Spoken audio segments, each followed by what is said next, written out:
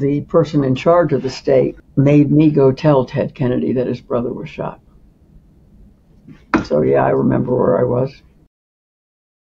First of all, this is my voice. I'm Tim Green, and I have ALS. This podcast is not about ALS or living with disabilities. I don't want you to feel sorry for me. I don't feel sorry for me. I am a father of 5 with a marriage that's lasted for over 33 years. I am a #1 New York Times best-selling author of 41 books, an NFL first-round pick with an 8-year career. I worked on TV for Fox Sports, Good Morning America, Court TV, and Extra. I've hosted BattleBots, A Current Affair, and Find My Family. And I am also a practicing attorney. In this podcast, we're diving into real-life stories. From triumphs to trials, we'll explore the extraordinary in the ordinary. Join me, Tim Green, and my son Troy each week for real conversations, laughter, and insights. Because life is a journey, and everyone's got a story. My voice in today's episode is powered by 11 Labs. Esther Newberg, thank you for joining us today. Although you've been my literary agent for 30 plus years, while I was preparing for this, I realized how little I actually know about you. So thank you in advance for the chance to get to know you better. You're welcome. You'll be sorry when you find out more, but Esther, Troy, and I like to have our guests tell their entire story. So let's go back to your childhood. What did your parents do? How many siblings do you have? I'm guessing you were a good student. Did you have any other interests? My father owned a small insurance agency in Middletown, Connecticut, where Wesleyan University is. My mother was very active in politics, which is why I started out in politics after college. And my mother ran the first time a woman governor was elected in her own right. My mother was a campaign manager, and she had no college because my grandfather was a miserable SOB who wouldn't let her take the scholarship she had to Boston University. So she graduated high school in 3 years.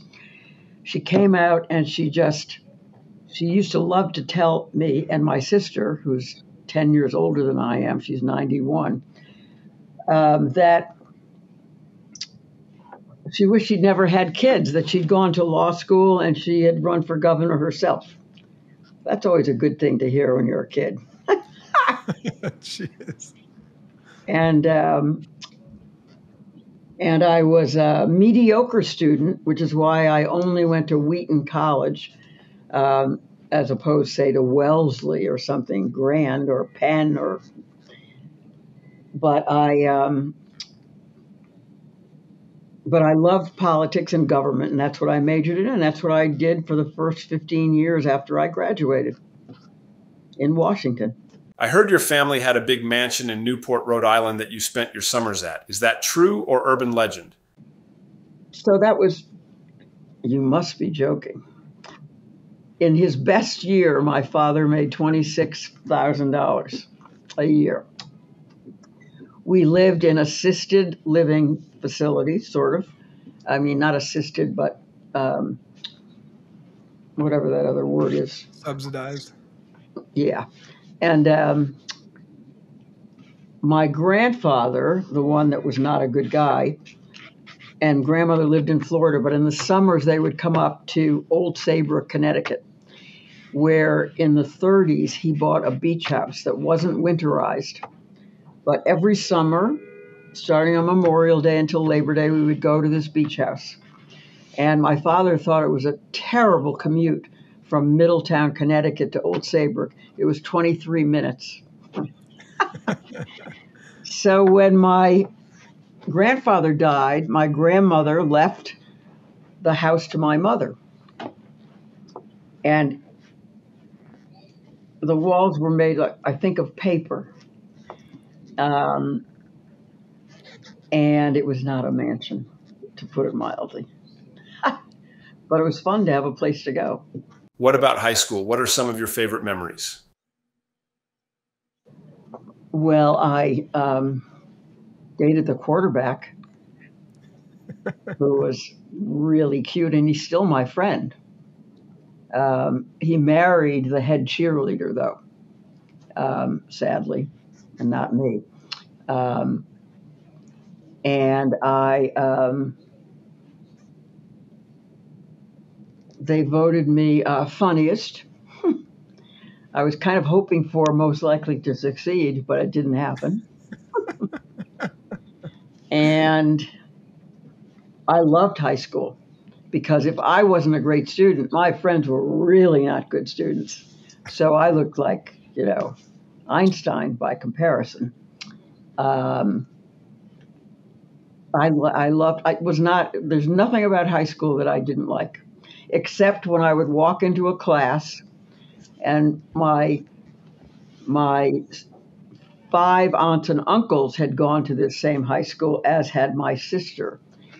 And the older teachers, when I would walk in the first time, would say, "Wow, another Newberg. God, they were my best students." I said, "Well, you're in for a big surprise."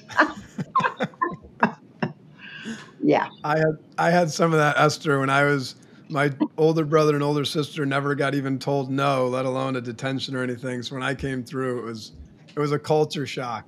I met that older sister, so I get it. Yeah. So that was high school, but it was great. And it's fun I still have one of the things my mother was smart enough to do. She died at 93. She befriended all of my friends. So she had all these younger friends who would come see her. She stayed in the house until she died. She had all these young friends, and so I've stayed friendly with my high school friends because they were so important to my mother over the years. It was cool. You ended up at Wheaton College. How did you choose Wheaton? What did you study? So I couldn't get in any place else because I was not a good student, as I said to you. I studied, I majored in government, and I really liked it.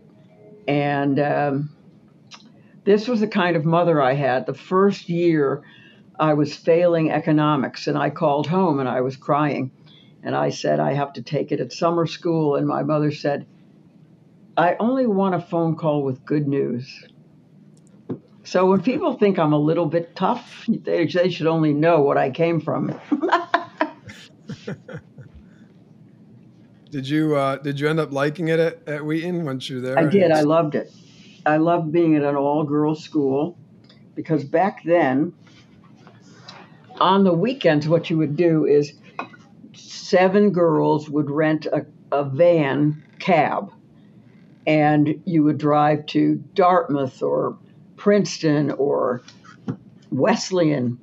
That reminds me of a funny story I'll tell you. But and the cab driver, you'd put him up in a motel for the 2 days, and then you'd stay, and then he'd drive you back. And that's how you dated back then.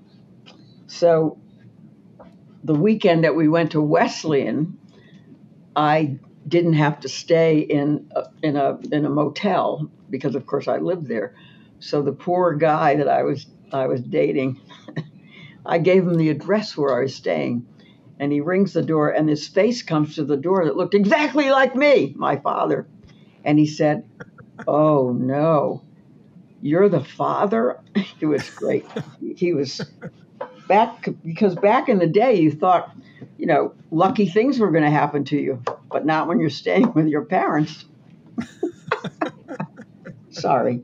Did any of your friends from high school go to the same college as you?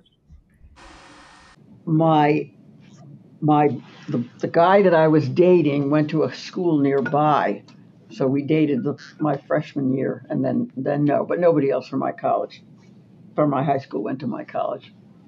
But I still have a lot of college friends, so the ones that are still with us. What were your aspirations when you were at college? Did you know what you wanted to do? To someday be the chief of staff in the White House. So I started the Young Democratic Club at Wheaton, and I was in college from 59 to 63. And so I fell head over heels for John Kennedy. And uh, one day during the campaign, I came back to my dorm room, and someone had plastered Nixon stickers on every inch of my wall, and I couldn't get them off without ripping the paint off, and the damn college made me pay for that, even though I didn't do it. Let me say, it was really. But I went to Washington 2 months before John Kennedy was killed, and had a terrible job. Like I think I was a GS3. You can barely get lower than that, so I was probably making $4,800 a year, and I was alphabetizing cards for the USIA libraries around the world. I don't think I got past the ABs.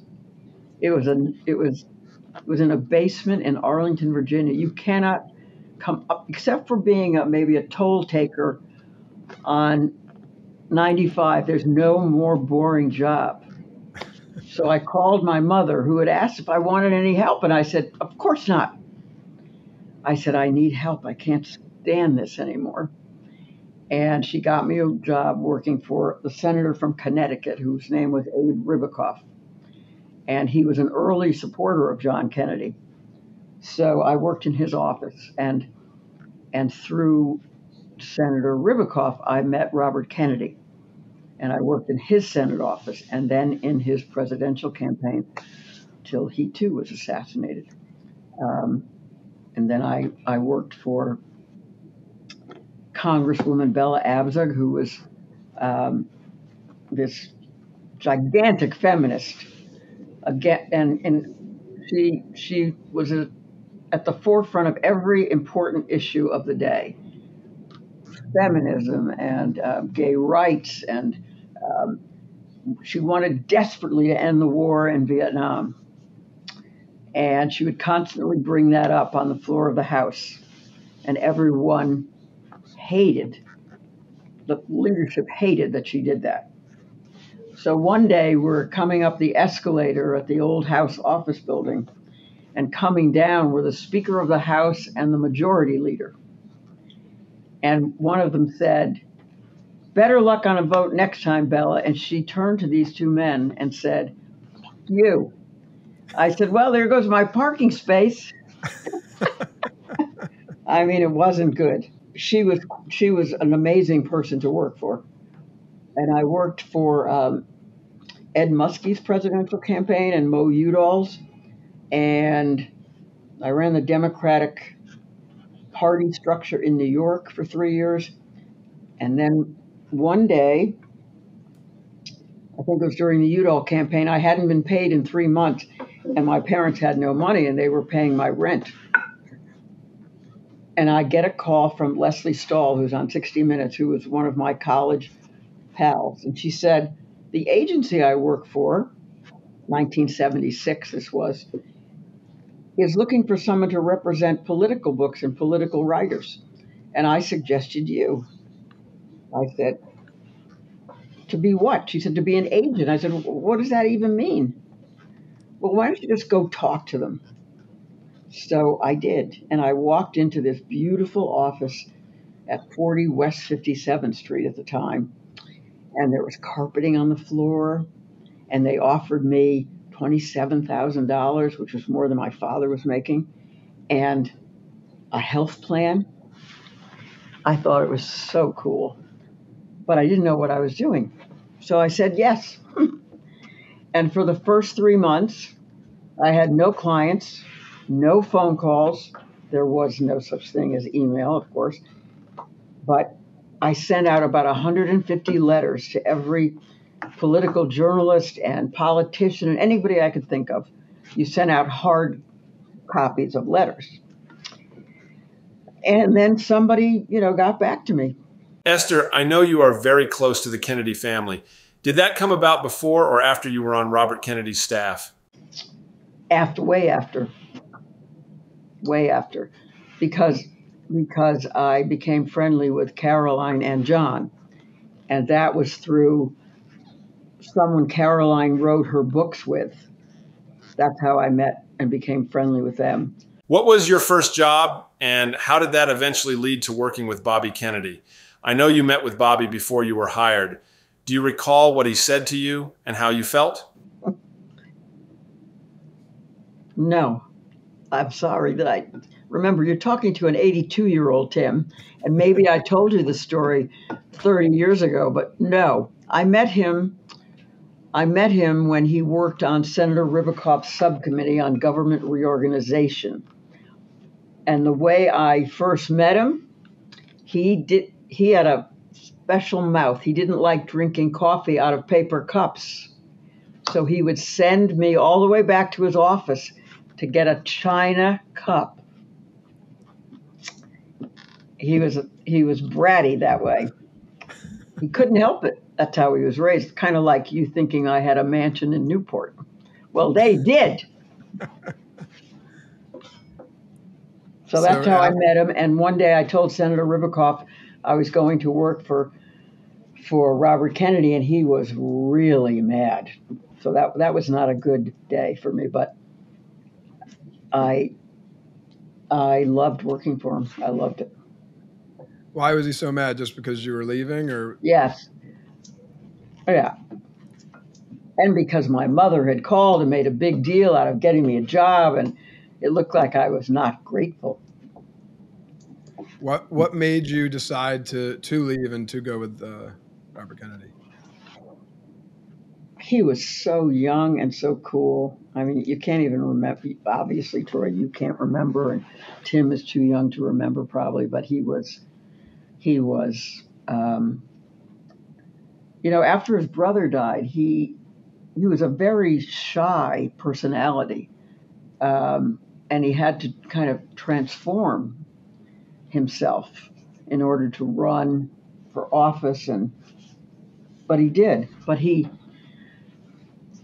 we went to a migrant labor camp up near Rochester once, and he saw these kids in those terrible living conditions, and he cried.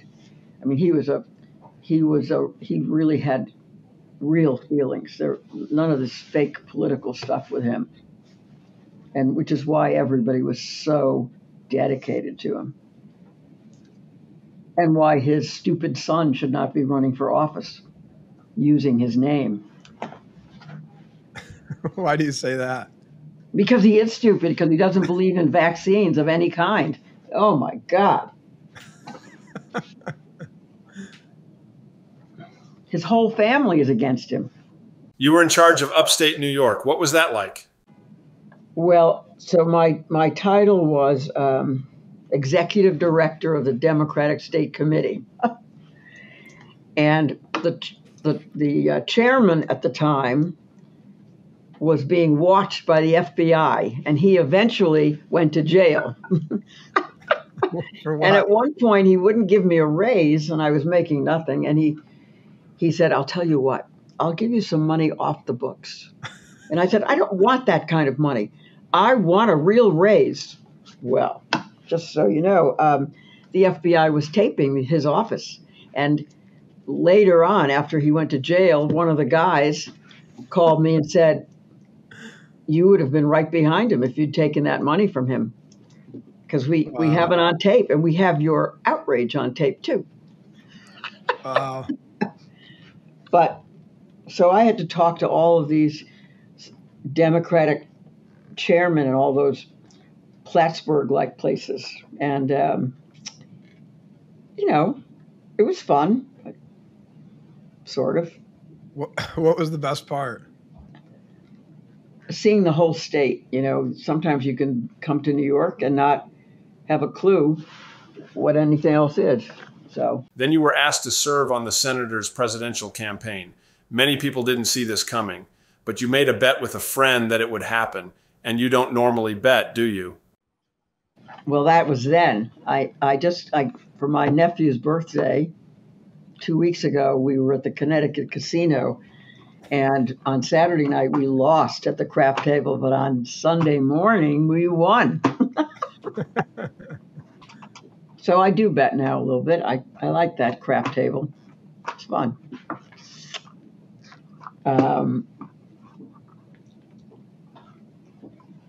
Robert Kennedy didn't want to run for president. If you remember, Gene McCarthy was running, and he was so depressed when he got into the race, and all the young people were for McCarthy. He couldn't understand it because he thought he was a favorite of young people, but he had waited so long.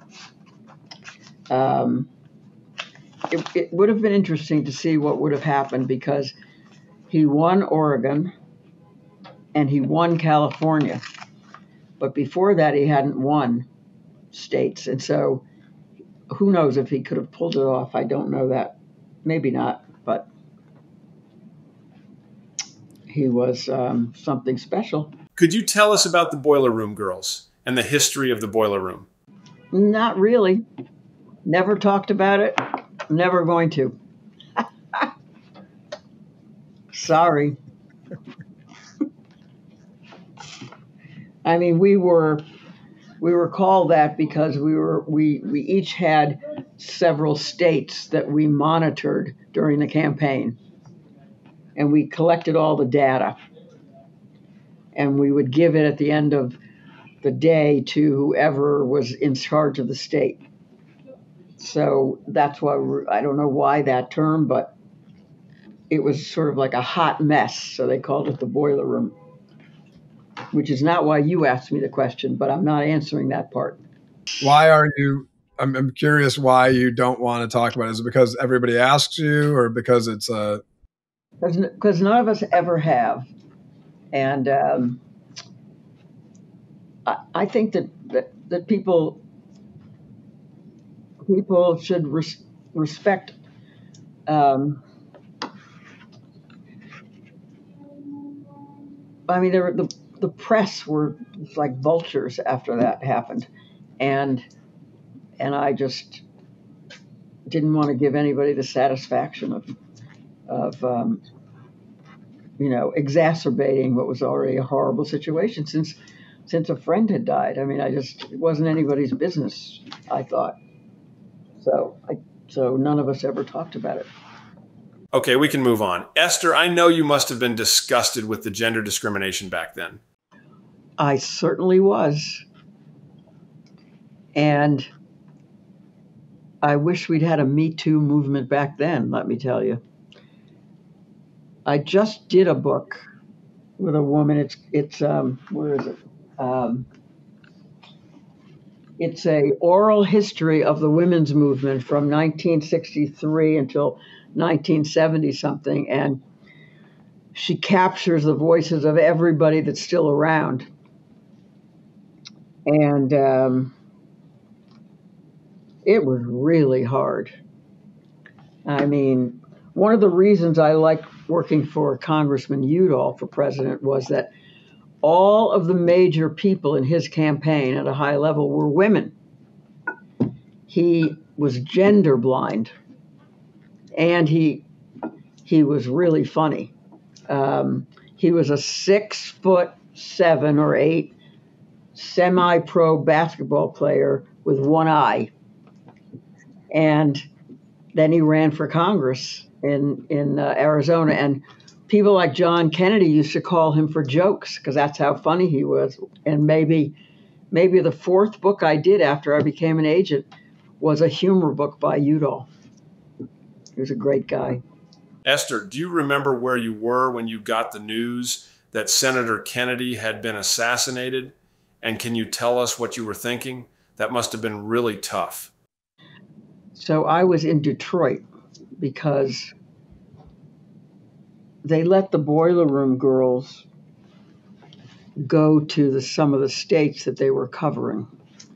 And so I was in Detroit that night, and the person who was running the state was a very sentimental Irishman, and he got the phone call, and Ted Kennedy was in Detroit, campaigning for his brother that night, and the person in charge of the state, who was from Buffalo, made me go tell Ted Kennedy that his brother was shot. So yeah, I remember where I was. What was that like, telling the brother? You know, he was very stoic. He said, "I need a plane. I need to get to L.A. and can you all arrange that?" And I couldn't believe how together he was, because the guy from Buffalo, the Democratic chairman, was in his room sobbing because this was unexpected, obviously horrible. But that's why so much has happened to them. That must have been one of the lowest parts of your life. Esther, I know that you are Jewish, but I don't know how religious you are. Let me tell you why I'm asking the question I'm about to ask. As you know from my unpublished memoir, I had a religious epiphany not long after my diagnosis. I have been blessed more than I deserve in this life, but I was little more than a Christian in name only. I wasn't living it. Anyways, now I try. Did your Jewish faith or some personal philosophy help you make sense of the low points in your life? No. I wish I could say that. I've always envied, well, not envied, but I've had respect for Caroline Kennedy's religious beliefs, because it's comforted her, because she's had to go through a father being killed, a mother dying young, a brother's plane crashing, and now this. I mean, I was raised as a conservative Jew. My great-grandfather founded the synagogue in Connecticut, and we observed the holidays, but my mother didn't keep a kosher house, and religion it's escaped me somehow. I'm just a black-hearted agent.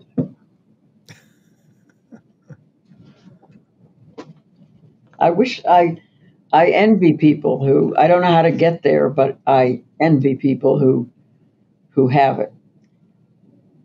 Looking at Donald Trump on television, I can't believe how anyone can believe in God, I got to tell you.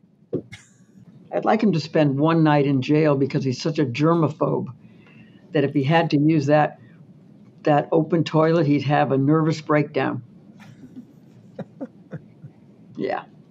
What did you do for work after Senator Kennedy's death? For 1 year, I worked at a place called the Urban Institute that does research.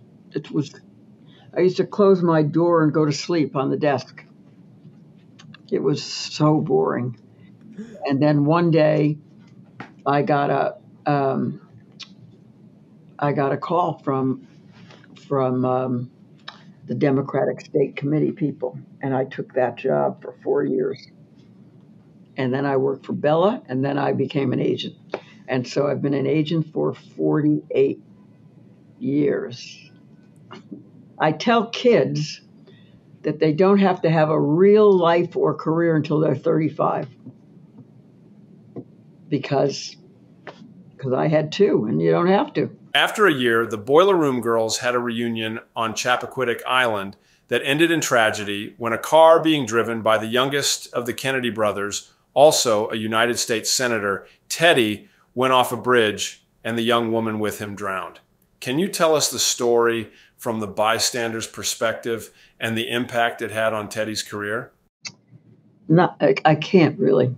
I just don't talk about it. And the impact on his career, I think he just wasn't a great candidate. You might remember when he was asked why he was running for president, he couldn't give a good answer. He was a great senator, but he was running for president because he thought that another Kennedy should run, and he just wasn't up to it. And after Robert Kennedy died, he was a mess. And I would see him at some things, and he was a mess. So he ran because he thought he should. Um, but I don't talk about Chappaquiddick. And as much as I love you, and look how handsome you still look, which is quite something, I'm not telling you. So there. When did you decide to leave politics and go be a literary agent in New York City? Or were you an editor first? Either way, who was your first client? My first client was a reporter for an Arizona newspaper. His name was Don Bowles. And he was writing investigative stuff about the mafia. And I sold his book, not for very much money. We never met in person. But before he got any money even on the book, one day he opened his car door and the car blew up. Oh my gosh. Yeah, that was my first client. Did that scare you as the agent? No, not as the agent, but it was amazing, unbelievable story, right? Mm. Who was your first big client where you said to yourself, I could really make a living doing this? That's a good question. I think it was, even though the book sucked,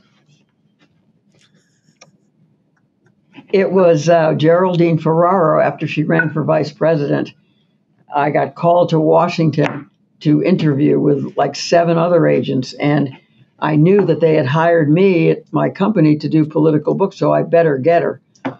So I was torturing myself. How do I get her? And blah, blah, blah. Anyway, I got her. And it was my first book I sold for $1 million. The book didn't sell any copies because she didn't have so much to say. But I knew then that it was the right thing to do. That was a lot of money back then. Once you got the first big client, did things kind of snowball like in the world that you're in?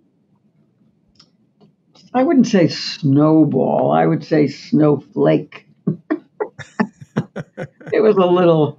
It wasn't not as. But then in the middle '80s, it started to be a good thing. Yeah. What happened that in the middle '80s that changed? Do you think? Around that time, I was representing. I got Tom Friedman as a client at the Times, and Maureen Dowd, and Frank Rich, and then I just came from this thriller conference here in New York today, and on the panel was John Stanford, who's one of my earlier clients. We figured out today that we've done 61 books together. Wow. And 35 of those books have Prey in the title. That's the series that he's written, and he's hugely successful. And he had been a journalist, and he realized that he had to send his kids to college and he needed to make a living. So he sent me a couple of novels that didn't work, and I told him to keep trying. And then one day he sent me a book that I sold, and it was life-changing for both of us because his books have, every time he's published, his book goes to number 1. That's a hard thing because a lot of people don't know his name like they know John Grisham's name, for instance. Mm-hmm. But his fans are hardcore. And so the 90,000 people who buy his book buy it early. And buying it early means you get on the list. So it's not his real name. He had his real name is Camp, John Camp, and he was a journalist. But his first book was a journalism book, and he decided he needed a pen name. And so it's sort of weird that so many people know him by his real name, but many more people know him by that pen name. You have represented some of the most famous authors and celebrities in the literary world. A few of the authors I heard you also represent are Philip Roth, Salman Rushdie, and George Saunders, and some celebrities like Prince, Tom Hanks, and Michael Jordan. But who are a few names that you are the proudest to have represented, aside from me, of course? I can't think of anyone aside from you, but I don't represent Salman Rushdie. I didn't represent Philip Roth. I was proud to represent Ruth Bader Ginsburg, and I always liked the people who were funny, like Dan Jenkins was funny, and now I represent his daughter Sally Jenkins, who writes a sports column at the Washington Post. She's as funny as her father was.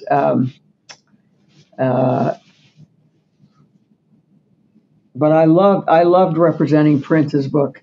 He died before the book came out, which was a horrible thing. But he was. I brought 3 editors out to meet him at the same time on the same day because I knew he would never meet them separately. And one was a guy who was 6'4" and white. One was a woman who was also taller than he was and was white. And one was Jay-Z's editor, who was a medium height black guy. So I knew immediately who he would pick. He didn't like people towering over him. When he died, I asked his estate if I could have the shoes that he was wearing the day I met him. They had kind of a heel, and there was a purple ball in the heel that was blinking, and the rest of the shoe was a see-through color. I mean, he was over the top. It was great, and they couldn't find those shoes, sadly. He was so talented. My God. He had a contract that said, even after the book was published, if he didn't like it, he could buy it back.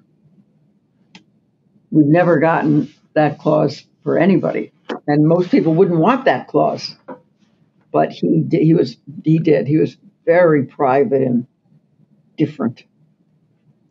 And I brought another young agent with me who was very, very into music. And while we were sitting there and all talking, he must have realized something. And he said, "You're not a fan of my music, are you?" I said, "Well, I love Purple Rain." He said, "Who is your favorite?" I said, with my head down, I said, "Bruce Springsteen." He said, "Oh, that's why you brought this other guy, because he's a fan of mine." I said, "Yeah." But he liked that I was honest. I became a fan after that, though. I remember when you read an entire 350-page manuscript of mine, and you said that it wouldn't work. Now, this was book number 5 for me, so I wasn't some rookie. I asked you, "What can I do to fix it?" You said, "Nothing. It doesn't work. Start over." So I did. I threw it away and started over. I've always wanted to ask you if I'm the only author you had that you had to be so brutally blunt with about a manuscript. No. And it came up this morning at this thriller panel with John Sanford, who, as I told you, has #1 books every time it comes out. He sent me a book that just didn't work. And his editor and I both told him, this can't be published. And there's a little pushback, but then he put it in a drawer. And it's happened a few times, absolutely.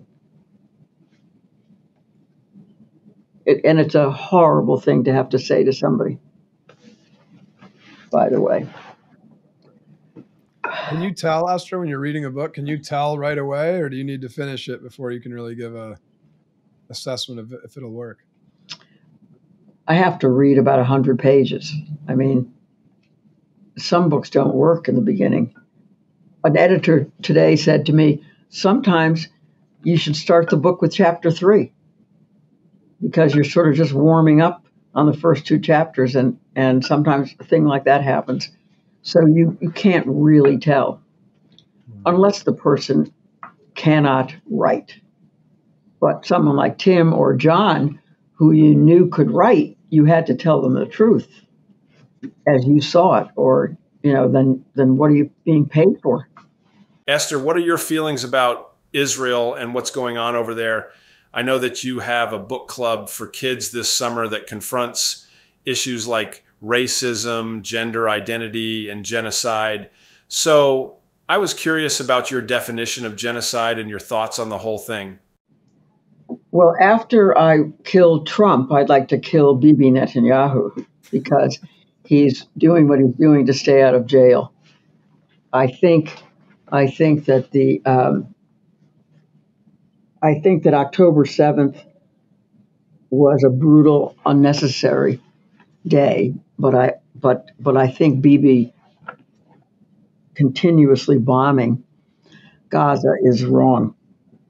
That people are starving to death and little kids are dying, but there should have been a second state by now, and I'm afraid that unless an Arab country or two gets involved, there won't be. I blame the British in part for not pushing Jordan back in the day to work with the soon-to-be-announced Israeli state to try to convince the Palestinians to have a second state. In part, they feel that it's just theirs. And, going back to Jesus, Jews feel it's theirs, but they have to split it. And Netanyahu has to go because what he's doing now is genocide. I know that your nephews and nieces are like your very own kids. Would you like to brag about them a little?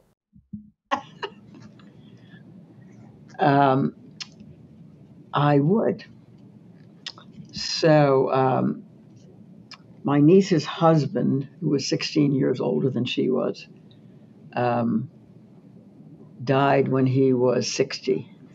So I sent 5 of them to college.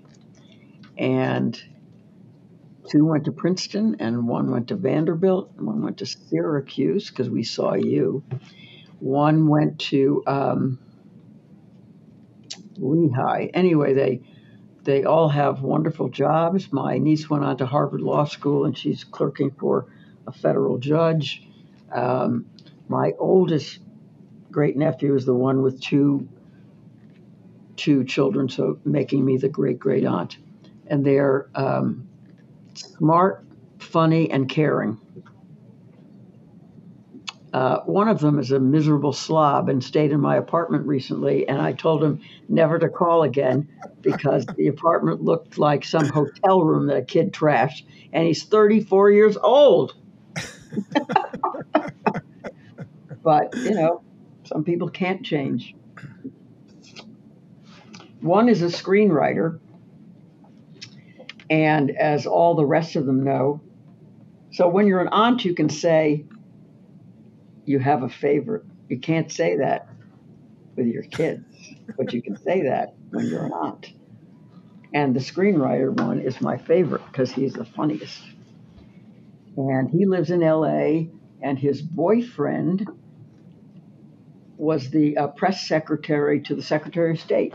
So they're on 2 different coasts, but they commute. That's quite a commute. But yeah. So I'm lucky because they're great kids. And it turns out that 4 of them now live in New York, which I never expected. So that's even better. Yeah, what a bonus. Esther, the last question I always ask people is, the goal of the podcast is, to have interesting conversations with interesting people and all different backgrounds. And so I'll ask you the same question I ask everybody else. Who are 1 or 2 people that that you think we should have on the podcast to tell their story?